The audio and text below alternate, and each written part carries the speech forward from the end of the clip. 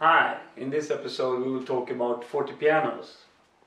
The famous Basie band, they would do something like this. They would reach the maximum volume of the note quite early and then just hold it. My own version is to start the crescendo after exactly 50% of the note, use an exponential crescendo, and then the peak is at the very end of the note.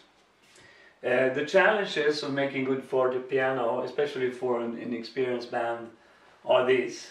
To hit the note with what I call a great distinction of attack, which means that the attack is louder than the actual sounding note. Many experienced bands would crack the note slightly and take a long time before reaching the low level of the note, and then they would usually crescendo too early. So those two are the main challenges of making a good forte piano.